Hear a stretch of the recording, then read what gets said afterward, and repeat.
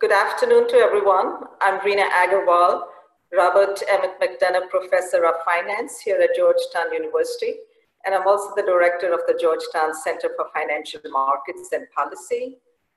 Welcome to the Georgetown webinar on COVID-19 and the functioning of financial markets. The response to this event has been clearly overwhelming. Everyone is interested in the financial markets. It's very much on their minds. These are truly unprecedented times. First of all, I hope you and your loved ones are safe and healthy. Each of us has the responsibility to follow the guidelines of healthcare experts so that this disease can come under control quickly. Our thoughts and prayers are with those who are at the front lines in helping others. The Georgetown Center for Financial Markets and Policy provides thought leadership for global finance. We believe in excellence in research to impact practice and policy. The center was created after the financial crisis of 2008, when Washington, D.C. became the new global financial hub, unfortunately. It is ironic, now on our 10th anniversary, we are dealing with a global health crisis that's having a major impact on the economy and the financial markets. This is truly global in scope. It's related to health, but it's having a huge impact on the economy and the financial markets. This is not something we've seen before. Today, markets do operate quite differently from even 10 years ago. The capacity of global exchanges, market participants, and investors to operate remotely has been at display in the current environment. Global financial markets trade not only stocks, but also bonds, futures, currencies, and a host of other products that are linked together globally. US markets have continued to operate very efficiently during this crisis. I do want to remind everyone, in order for Main Street to function efficiently, to provide jobs, to innovate, it is critical for our financial markets to function efficiently. We at the Center for Financial Markets and Policy are certainly looking at market structure issues, but the center is also deeply engaged in finance and technology issues, in ESG issues. I invite you to learn more about the activities of the center by visiting our website and also following our Twitter handle at GUFinPolicy. Today we have an excellent panel moderated by Mike Piawar of the Milken Institute. Mike is a former SEC commissioner and a distinguished fellow at the Georgetown Center. Mike is also an alum of Georgetown University, our MBA program. He is joined by 5 former chief economists. We have Jim Overdahl, Larry Harris, Chester Spack, Craig Lewis, and Jeff Harris. Jeff also served as the chief economist of the CFTC. Before I turn this over to Mike Piawar to moderate, I do want to point out some logistics. We will keep a few minutes at the end for Q&A. Please send your questions via the Zoom chat feature. And if we have some time, we'll see if we can use the raise your hand feature at the end. My colleague, Professor Alberto Rossi, the Associate Director of the Center, will manage the questions. Please do make sure you keep yourself unmuted during the panelist discussion. And we'd also prefer if you could turn your cameras off. I want to thank our team at the McDonough School of Business, and especially Anna Cormus, our Assistant Director of the Center, for making this event possible. I want to highlight tomorrow we have another event. We are kicking off our virtual global FinTech Finance series, And we have a number of great speakers. This will be every Friday from 12 to 1. If you're interested, please visit our website and let us know. You can sign up there. Mike, with that, I'm going to hand it over to you. Thank you. All right, thank you very much, Rena. And thank you for putting on such an important discussion and lining up such a distinguished group of panelists. I'm really pleased to be part of this. So let's get right to it. As Rena mentioned, the coronavirus has created tremendous volatility in global markets. Markets are reacting to new information about the spread of the virus, the health effects of the virus, the private sector and government responses to the virus, and the resulting economic effects. Equity market circuit breakers, first put in place after the 1987 stock market crash, have been tripped by my count, I think 4 times over the past few weeks. The uncertainty in financial markets have had some calling for the markets to close, while others have been advocating for the markets to remain open.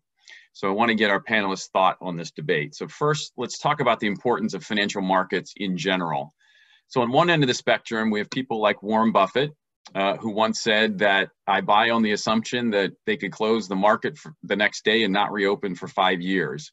So clearly, he doesn't think markets need to be open every day. On the other end of the spectrum, we have recently the Department of Homeland Security declared that the entire financial services sector as what they call essential critical infrastructure workforce.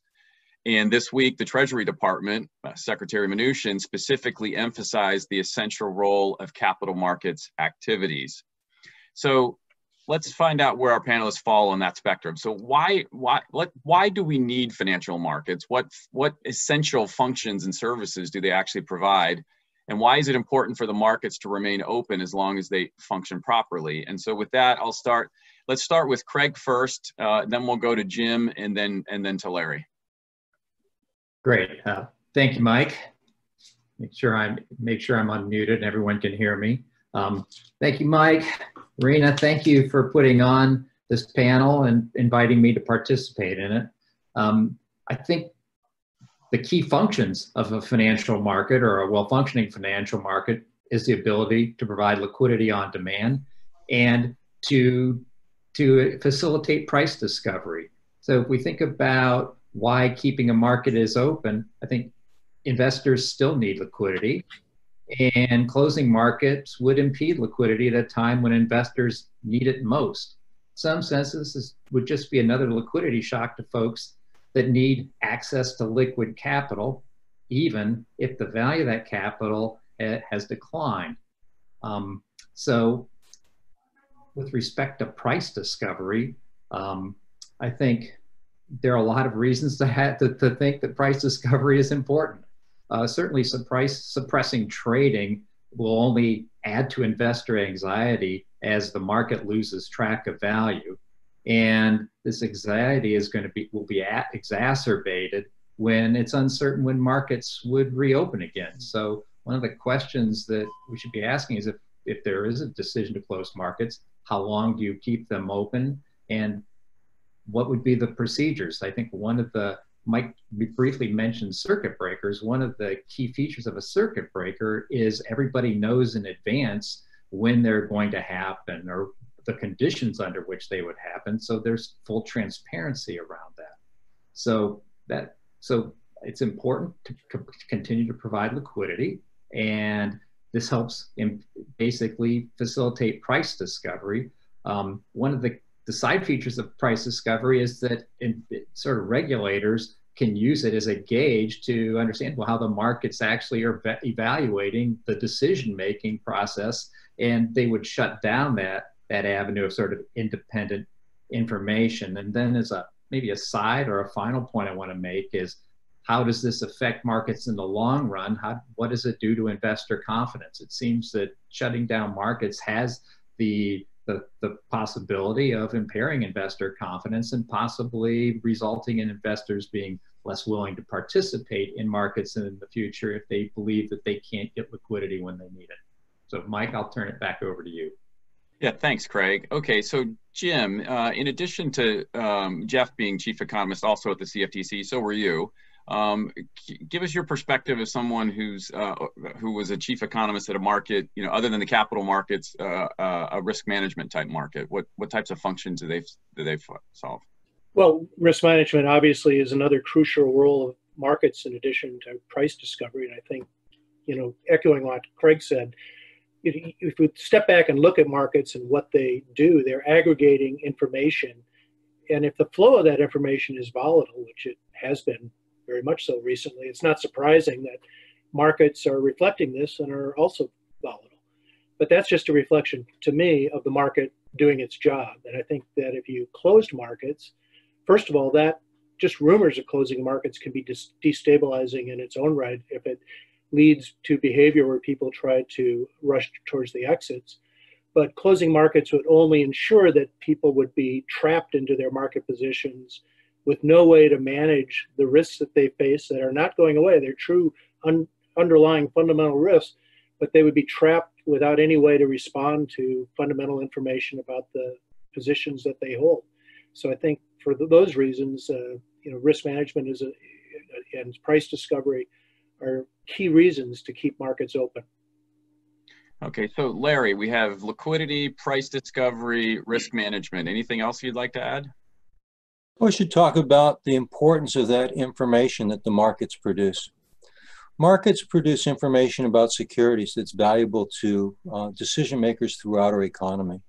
And that information is aggregated from the information that hundreds, thousands of people have about, sometimes millions, about the prospects of firms and of contracts and bonds and so forth.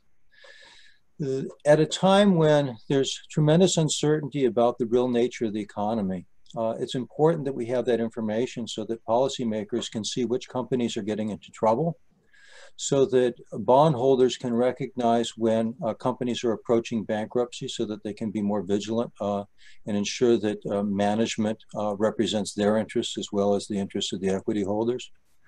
And in general, to also ensure that that people don't get trapped into situations where they're holding this is a different issue. We'll touch this issue later. We're going to be referring to situations where prices become different from value and people trade. But if we're talking about closing the markets, people wouldn't be trading. So to summarize, the information is really valuable. And at times when there's a lot of uncertainty, that information is more valuable than ever. To deny decision makers that information would be quite foolish. All right, great. Thanks, Larry. At this point, I want to bring in Chester and Jeff. But before I do that, I just want to remind people who are listening to this that you can submit questions through the Zoom chat feature. For many of you, it's at the bottom of the screen where it says more ... You click on that, and there's a chat feature in which you could submit questions. And Professor Alberto Rossi is going to be collating those and sending them to me in real time, and we're happy to respond to as many of those as we can. So Chester, let me turn to you. First, I want to get your thoughts on the Warren Buffett view that markets don't need to be open every day. Does he have a point? And second, I want to get your thoughts not only in the equity markets, but the credit markets. So recent actions by the Federal Reserve, they've been intervening in the repo markets, the commercial paper markets, even the corporate bond markets, show that they believe that liquidity is very important in these markets. So what's your perspective on that? Okay. Happy to address that. So perhaps Warren Buffett doesn't need to be in the markets every day, but society, as my fellow panelists have highlighted, society needs markets because different players, perhaps unlike Warren Buffett, have the need for liquidity, and I would have thought someone like Warren Buffett would have been interested in supplying liquidity to meet the needs of other investors in our society. And in circumstances like the present, the reallocation of liquidity is incredibly important, even compared to normal times. With respect to the Federal Reserve and liquidity provision, I think it's interesting to kind of reflect back on what already was happening pre-corona last fall. I think evidence started to emerge with the actions of the Federal Reserve needing to provide relief in the repo markets because of the dysfunction in the repo markets, really going back to last September, that there were unintended consequences with Dodd-Frank that had led to collateral shortages. Now those issues were the Federal Reserve had largely resolved, just as Corona was hitting. But we do face a lot of challenges in our regulatory system with respect to liquidity. Now, more recently, liquidity has become a huge issue with concerns about the viability of various products related to potential default concerns. And so the Federal Reserve has stepped in with a new facility in the money market fund space, and an indication at the start of this week that they're prepared to do whatever it takes with respect to buying corporate assets. And all of these are steps to try to ensure that the economy has adequate liquidity. And I think that's very, very important. At the same time, one of the challenges is going to be ultimately to be, as it is in situations like these, to be able to distinguish liquidity issues from solvency issues. And what I mean by that is it could be that with respect to some, but obviously not all business models, those business models may no longer be viable over the long run on a going forward basis. And those would point to situations in which there could be some solvency challenges in the economy. All right. Thanks, Chester. All right, Jeff, let's get your views. All right, just following up on what Chester had to say there. I mean, I think one of the things that we learned from financial markets being open, we see if you look at the cross-section of returns that we've seen, Russell 2000 is down substantially more than, say, the S&P 500, and goes to the fact that the markets are sending signals that say small businesses and small companies are actually bearing the major brunt of this. When we see the COVID-19 virus spreading, the first people getting laid off are the most vulnerable in our society, and small businesses that are serving pizzas or running restaurants are completely shut down. We end up seeing the financial markets actually do reflect that information, and I think that's like going back to the policy implication. That's an important thing that financial markets convey to the world about what is the aggregate sort of viewpoint on what's happening and where are the problems most severe in the economy. So that's, I think, an important thing. If we go back to what the risk management function, being at the CFTC, one of the things that I had mentioned as a chief economist is that one of the things that's great about financial markets is that usually the information hits there first, and it tends to be a leading indicator of what's going on in the economy. And one of the things as a chief economist I tried to make clear is that we shouldn't shoot the messenger.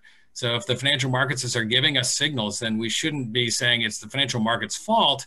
It's really that aggregated information.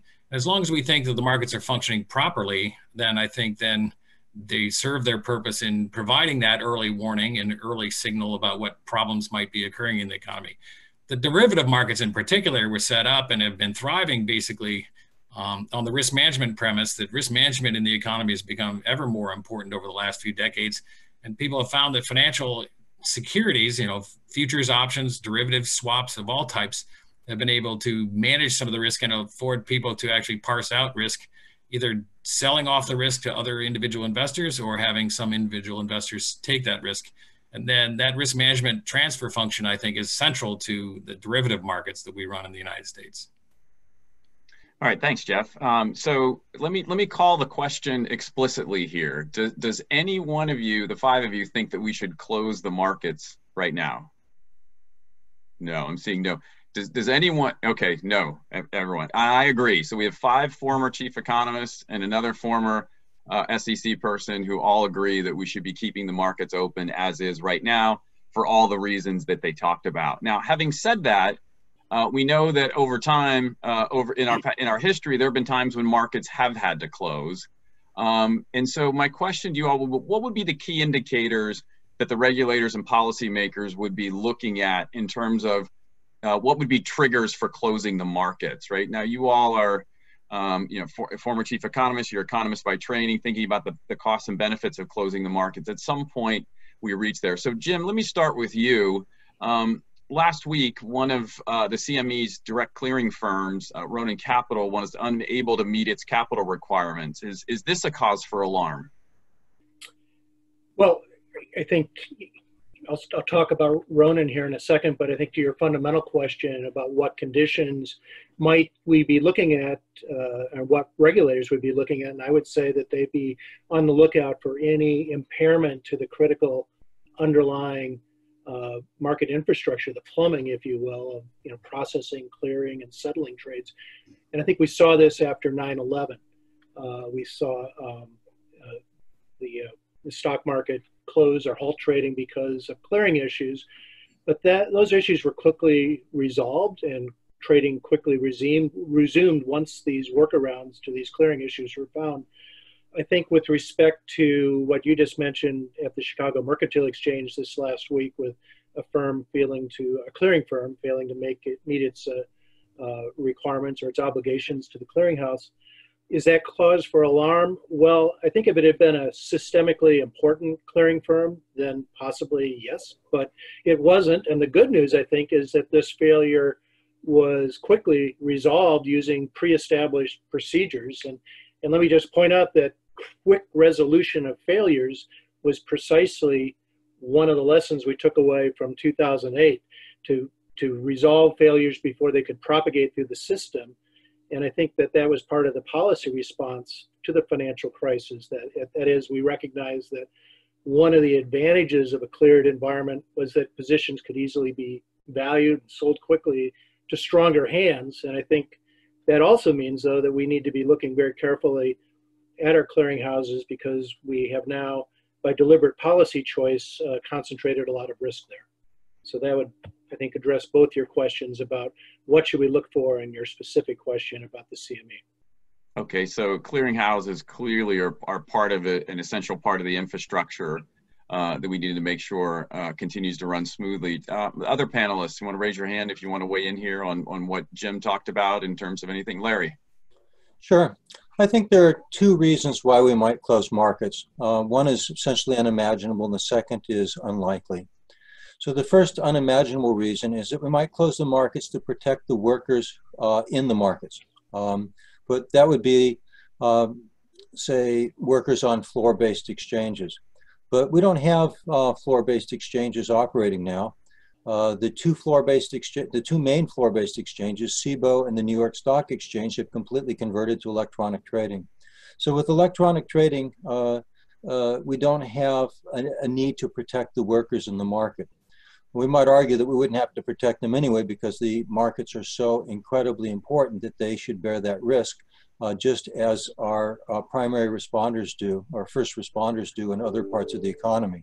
But we don't have to address that issue because it's simply not there.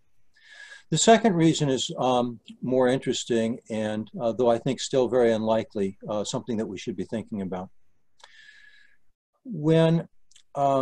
If volatility becomes extraordinary, even more than we've seen so far, it's possible that entities lose confidence in other entities, counterparty risks and so forth.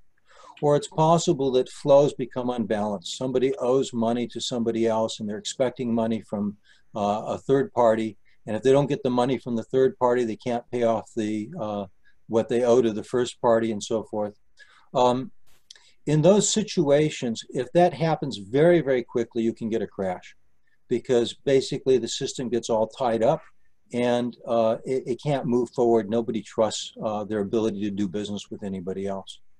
In situations like that, you want to stop the markets so that you can slow things down and unravel what's happening, and perhaps have a policy response from the Fed or others.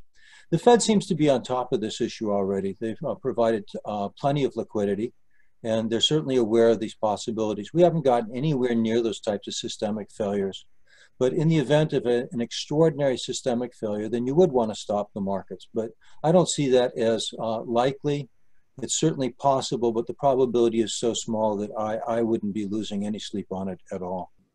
Okay. Chester, you wanted to weigh in on this? Yeah, just very briefly.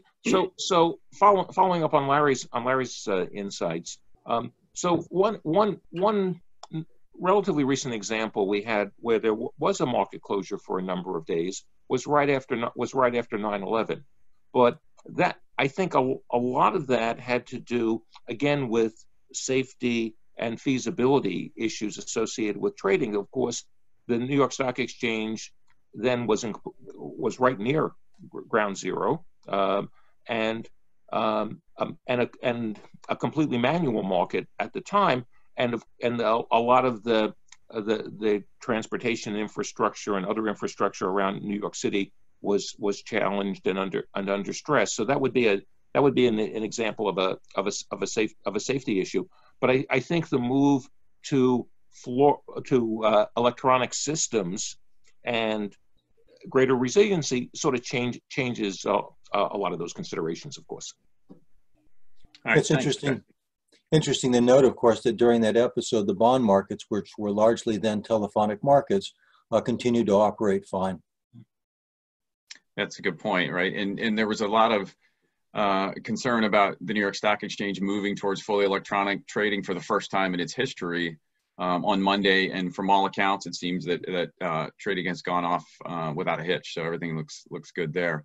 Let me turn to a question that's come in through the Zoom chat. Somebody asks, why not ban short selling at this time like we did in 2008 and 2009?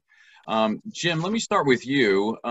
You were the chief economist at the commission when they instituted this short selling ban, and former chairman Chris Cox said that the biggest mistake of his tenure was agreeing to the short selling ban during the financial crisis. And he said that he did so reluctantly because he was under intense pressure from other senior government officials. Now, I happened to be working at the White House at the time, and I can attest to the fact that there was an incredible amount of political pressure put on him to institute the short selling ban, despite the concerns that you and other economists had at the time. Can you talk to us about, there's been a lot talked about in terms of that short selling ban. Can you talk to us about the study that you helped oversee, as well as some of the other empirical evidence that we saw from the ban? And then I'll get the rest of the panelists to weigh in on short sale bans.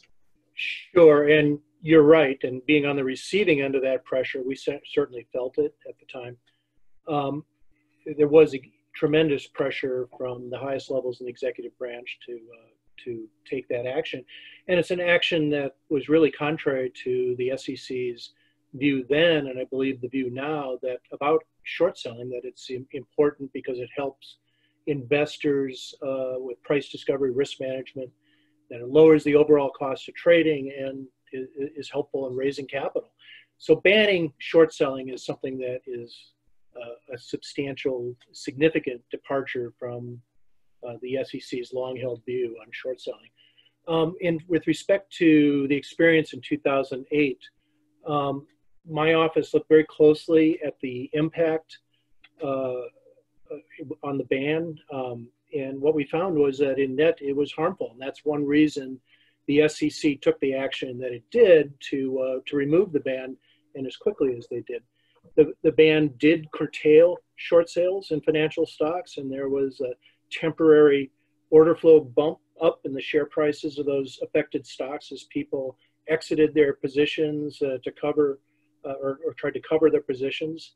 But overall, there were many unintended consequences. And you mentioned the study that we did in microstructure. Economists in my office looked trade by trade and parsed out short sales from long sales during this whole episode, and they found some interesting things. They found that first of all, that short selling was not as intense in falling markets as it was in rising markets, and that short sales were less aggressive than long sales. But then they also found a number of things. Let me just rattle off a few of them here. One is that the stocks that were subject to the ban, and not only those stocks, but related instruments like options and ETFs, suffered a severe degradation in market quality measured by spreads, price impact, intraday volatility.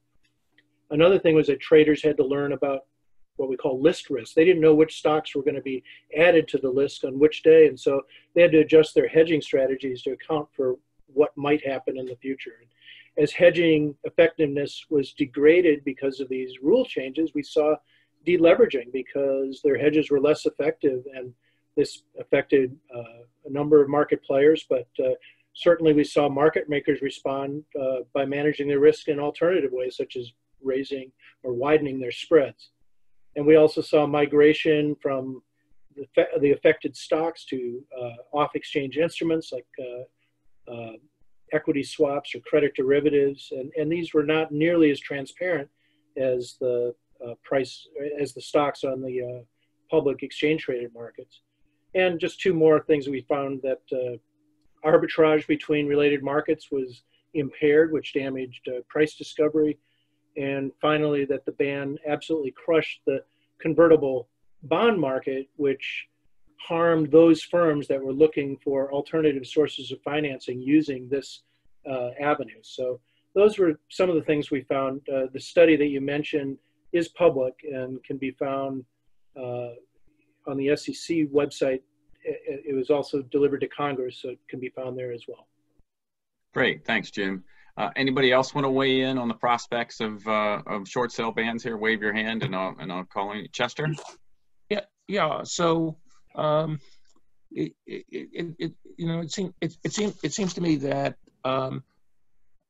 that Jim pointed to some of the key issues, and that one of the problems in the ban was that there was tremendous regulatory uncertainty. This list uncertainty, for example.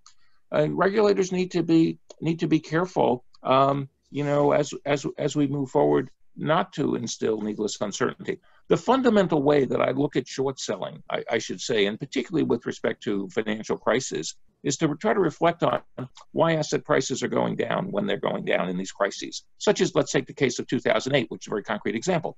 Why did prices go down in 2008? I think it's very simple. People didn't want to pay as much as they had previously paid to buy the asset. That's the fundamental. It has nothing to do with short sales. Short sales were kind of an excuse.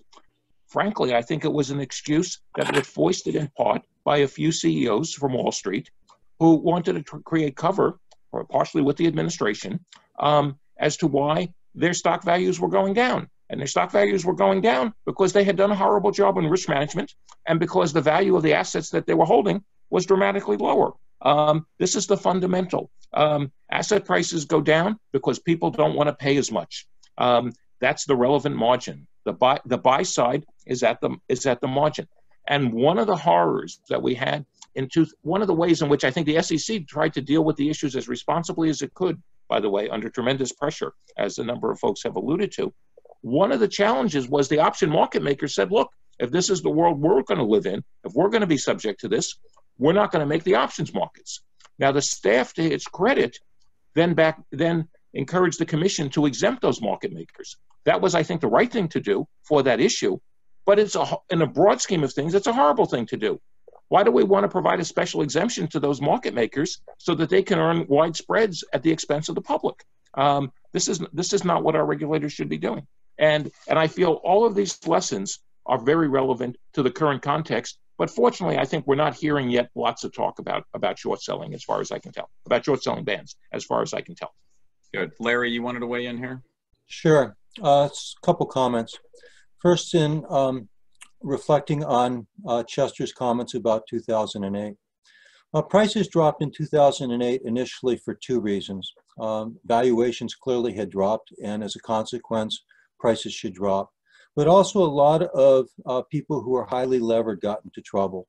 And their attempts to unwind their long positions and to raise cash to remain solvent caused them to sell securities that in many cases had no fundamental issues at all.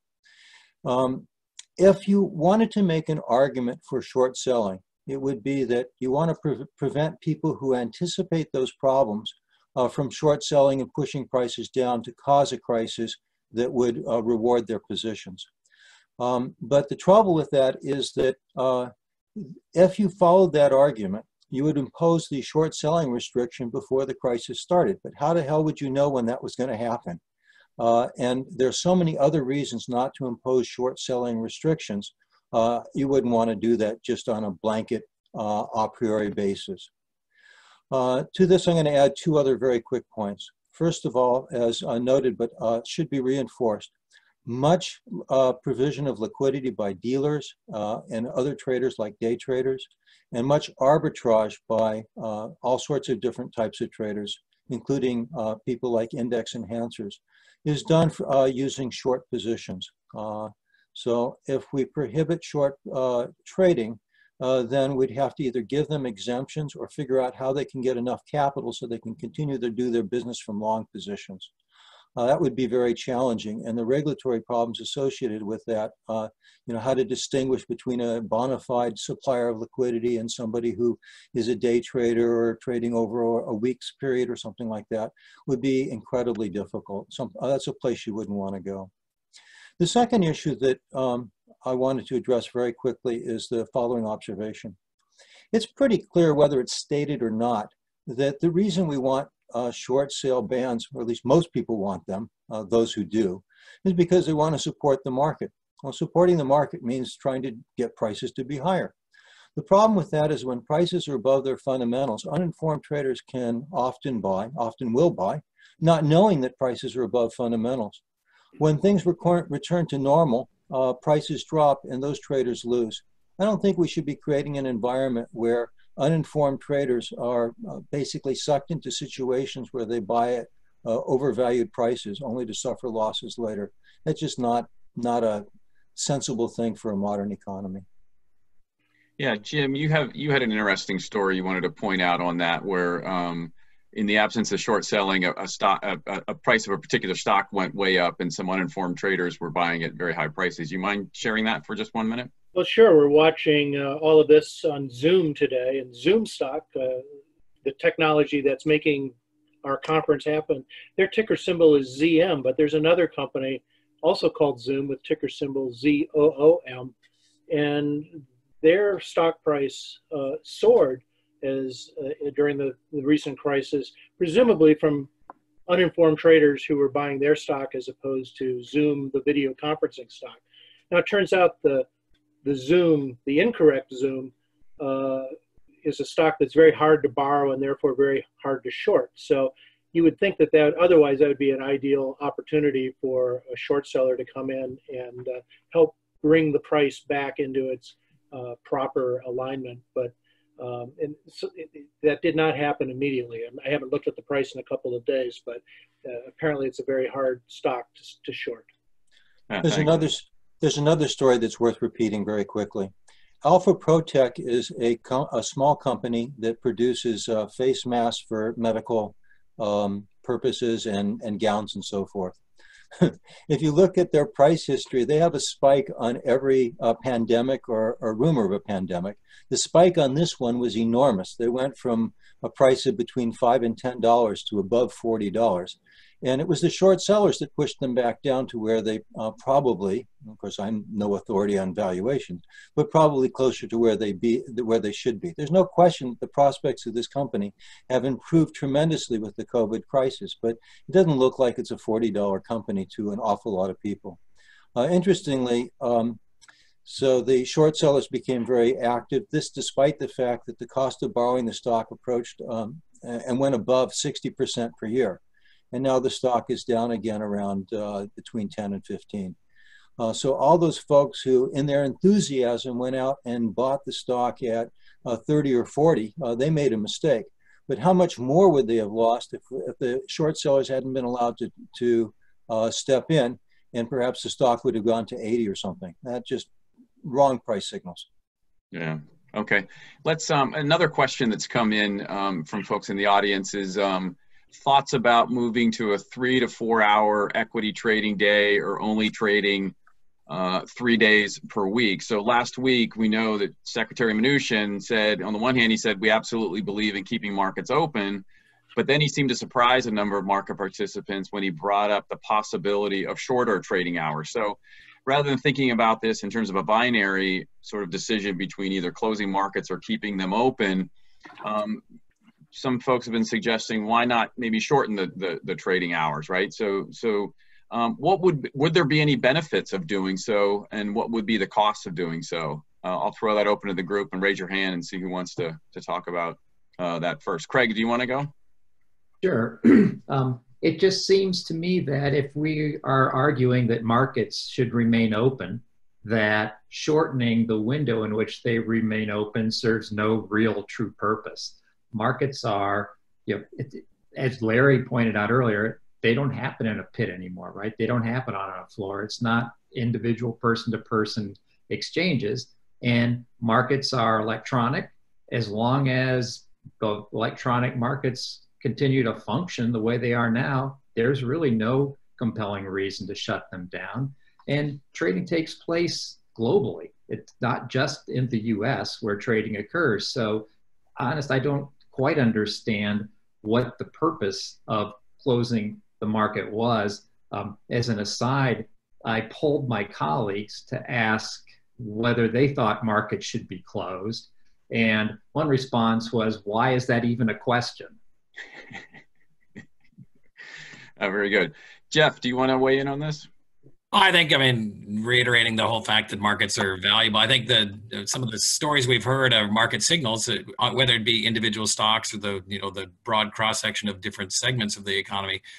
It's important to get market signals back. I think lost in maybe in the big picture of this is that the markets actually did function very well. We set huge records and billions of trading in shares last week. I don't think that would have happened if there were trades that didn't go off. If we would have shortened the trading day and trades wouldn't have been able to be accomplished, that probably would have been a big sign that we're then inhibiting people who intended to trade and not allowing that. And I don't think that's a very good constraint we want to put on the market. I do think in the broader picture, one of the things we're maybe looking past here is that the Fed, when we hit the crisis in 2008, was throwing money at the market as well and trying to boost liquidity. I think the academic studies since then have shown that the problems in 2008 were liquidity problems, and that's really exacerbated the problems we saw over those years. It was more of a counterparty risk problem where financial institutions had these assets on their balance sheet that we didn't know about. In this market, I think we're pretty clear that the COVID problem has become a liquidity problem. We know that businesses are going to need capital. We know that the employees and the citizens of the United States are going to, that we see unemployment spike this morning. We have a lot of evidence that it is a liquidity problem and we're going to need capital. And so whatever we can do, I think, to facilitate that capital formation, whether it's in keeping the markets open and avoiding trading halts and any other number of things would be valuable, I think. Okay. Chester. Well, I would just add to that, it's possible that there could be some solvency issues. I see the solvency issue as really more about the going forward value of businesses. And if, this is really an issue of how radically will our economy need to change going forward over time. So it's possible there could be some solvency issues, but I also agree that the issues right now look primarily to be liquidity-like. Okay. Larry. A couple quick observations about our present markets. We have an awful lot of trading that's now taking place before the open and trading that takes place after the close. So if you shorten trading hours and you didn't deal with that issue, you wouldn't change things very much. People are going to trade when they want to trade. That said, I'll note that most price discovery does take place at the opening auction and at the closing auction. So if there were truly interest in shortening trading, maybe what they ought to do is close for lunch like they do in Japan. Or at least, I don't know if they still do, but I know they used to do that. And in that way, maybe we might have somewhat more civilized markets. The problem with that, of course, is with three time zones, closing at lunch disadvantages a lot of people. In a country with 3 time zones in a world where trading is spread all across the world, it seems a little bit unwise to be shortening the trading hours. The only argument for doing it would be, again, to protect workers in the industry. But as all the trading is now distributed all over people's offices, nobody has to physically convene very much. I don't see this as a particular issue. Okay. Another question that's come through is relating to circuit breakers, and we've talked a little bit in passing about them. So in the equity markets, we have sort of 3 tiers of circuit breakers based upon downward movements in the S&P 500 index. You know, there's stop trading once it goes below 7%, and then there's one at 13% and 20%. And last week at the 7%, tier 1 circuit breakers tripped, I believe, 4 times, but we never made it down to that next level down. And the question is so the general question that I have is, are they working as intended? Do you think they worked well, given what we went through last week? They had not been tripped, I think, since 1997 was maybe the last time that they've been tripped. And then the question was in particular about the discrepancy between the synchronization of the futures market and the equities markets, where the futures market has a minus 5% one for that. And it was there. Do you see any? Do we see any actual problems, or do we see any potential problems from that, Chester? I think right now we have an awkward regulatory design where we have the futures tripping at 5% and the economy-wide circuit breakers at 7%. Now, do I think that there's been severe problems from this so far? No. Some of it is that the circuit breakers are basically tripping overnight. The 7% have been tripping overnight at the open, and I almost view this as sort of largely irrelevant. It's almost like the market is starting at 9:45 a.m. But the purpose of the circuit breaker in part was to help everybody become informed as to what was going on. But the fact is, as Larry was referring to, that we have so much overnight trading, and that it was clear where the valuations were going to be. It's not clear that the circuit breaker was really accomplishing much by having it kicking off in the open in that way. And I do imagine that there could be scenarios if these different restrictions were tighter, then I could imagine that having the one at 5% and the other at 7% would be somewhat problematic, because if the 5% triggers, then potentially, if the price discovery were really interfered with respect to the futures, that could lead to a bigger decline. And so it does seem to me that the regulators ought to step back and create more harmony in how they think about the overall system with respect to these types of stoppages. Okay. Jim, did you want to weigh in on this? I think it's everything that's been said is right. I think there's coordination issues. I just add one other thing, and that is one of the things that we have looked at, or we, meaning financial economists in general, have looked at with respect to circuit breakers, has been the possibility of a magnet effect or gravitational effect, and how that might actually have an effect on the volatility of the stocks that you're seeing. But I don't think, as Chester mentioned, with these things happening primarily at the open, I'm not sure that that's really an issue, has been an issue this last week. Okay. Larry?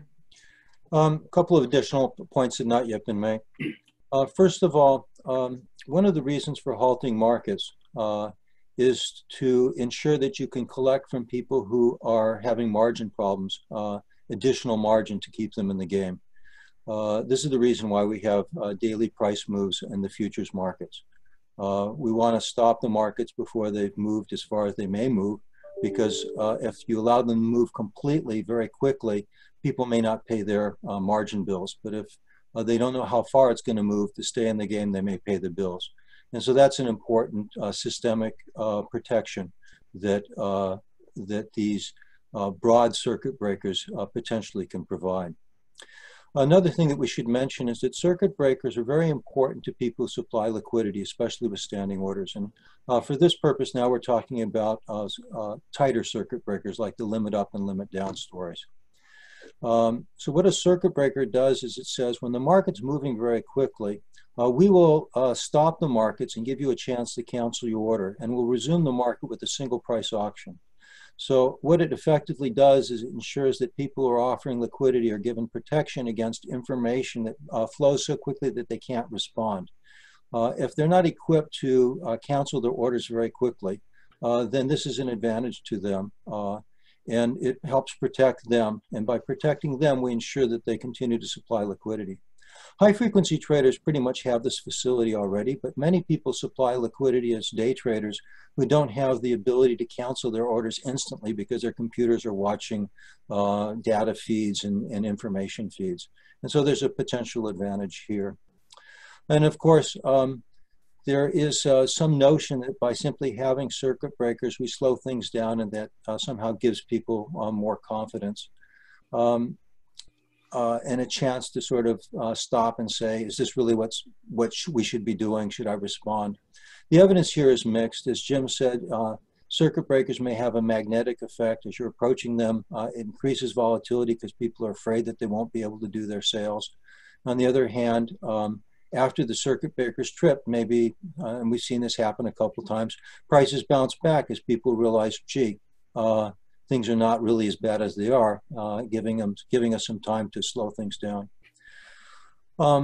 Big problems happen when things are closely linked. So when you have a lot of computerized trading and people responding in mechanical ways, sometimes you just want to stop things, because if things happen that the computers weren't programmed to anticipate, because the programmers didn't anticipate it, you need a chance for somebody to make a manual decision. A regime in which you have circuit breakers that are coordinated, that are well understood and not arbitrary, and that don't hang on too long, simply stops trading for a while and then trading resumes. I don't think that it has detrimental effects on the market too much. I'd like to see the markets continue trading, but if we impose circuit breakers for these reasons, it's not such a bad thing. Okay, thanks, Larry. So a couple related questions that have come in related to either automated trading or electronic trading, and Larry and other folks have alluded to the fact that, you know, basically all of our markets either are doing fully electronic trading or have moved to do so more recently. Jeff, let me start with you. The futures markets went to fully electronic trading several years ago. There's a couple questions related to, you know, are they aggregating and reflecting the information correctly? And then the related question is, are they contributing somehow to excess volatility in the market? So talk to us about electronic trading. Yeah, I think, well, we've learned a lot about how electronification and how moving away from trading floors has affected markets over the years. And there's been a number of academic studies that look at these types of things. You know, back when you had the crash in '87, I can remember that. And there was a few studies following that looked at, you know, we've had market crashes historically. We've had panics historically, well before the advent of the computer. And so I think market technology, I think in this case, has proven to be actually a big benefit for the markets. If we were trading everyone on the trading floor and COVID's floating around the streets of New York City, there would be no markets going on right now. So I think that this move to electronification has been, I think this is a huge highlight of the advantages of that structure. Now the question, you know, becomes, is it excessive volatility or not? I mean, I think most people who have studied these markets have shown, yeah, that there's no really cause and effect. There's no evidence necessarily systematically that computerized trading have driven volatility to any levels beyond what they would be. One of the problems from an economist standpoint is you want good volatility that reflects the information flows that are coming in, and you want to avoid the bad volatility that's induced by the trading system. And I think we've had at least decades now of work with electronic systems that show that electronic systems themselves, if they are inducing excessive volatility in the market, they're not going to be very successful, because traders don't want to use those types of systems. And, you know, NASDAQ has adopted ECN technology. New York has bought the ARCA technology. And so the technology that we use for trading on the exchanges has actually, I think, been fairly well vetted and approved, and I think stood the test of time for not inducing volatility that's excessive. Okay, good. Anybody else want to weigh in on electronic trading and the effect on volatility? We have about 1 minute left before I'm going to turn it back over. Larry? Very quickly. There are only two ways to attenuate volatility. Fundamental volatility is attenuated primarily by ensuring that the government doesn't act in surprising ways that are capricious and stupid. And for that, we just have to hope that our decision makers are wise. The transitory volatility is associated with the market making processes and price formation and so forth. That volatility is attenuated by people who supply liquidity, the high frequency traders, the dealers, the day traders, and anybody else who feels that by using a limit order instead of a market order, they might get a better price. Anything we do to protect those traders serves to reduce that kind of volatility and makes the market stronger and resilient. The worst thing we might do is to impose a transaction tax, which hurts those traders and, of course, all other traders. that would cause liquidity to dry up. And in circumstances like that, that would be extraordinarily foolish. There have been a few proposals to do it before the crisis came along. They've been renewed a little bit. We're not hearing a lot of voice for it, but it would be incredibly foolish to try to impose transaction costs at this point. I have to run because I have to teach. I want to thank Mike and Rena. I know you're going to close up shortly, but I have to bun off. Take care. Thank you so much for this opportunity. Yeah, thank you, Larry. And I want to thank all the panelists. We've covered a number of topics in a very, very short period of time, and I think we've opened up some more for continued discussion at some point in the future. It's been an absolute pleasure of mine to engage in this conversation with you all. I've always learned a lot from speaking to each of you individually, and today was no exception to that. So with that, let me turn it over to Alberto for some closing words. Thank you, Mike. Thank you very much. I'll be very brief given that we are out of time. I'd like to thank very much the moderator, Mike Pivovar, as well as our panelists, James Overdahl, Larry Harris, Jeffrey Harris, Chester Spat, and Craig Lewis. I would also like to thank a lot our audience. We received an incredible number of great questions. Unfortunately, we did not have the time to cover them all given the limited amount of time we have available. Note that we'll be issuing a press release in the afternoon based on today's discussion. And going forward, make sure to follow us on Twitter at GUFinPolicy. We're planning many initiatives for the coming weeks and the coming month, and we'd love you to see you there either physically or virtually. Thank you very much.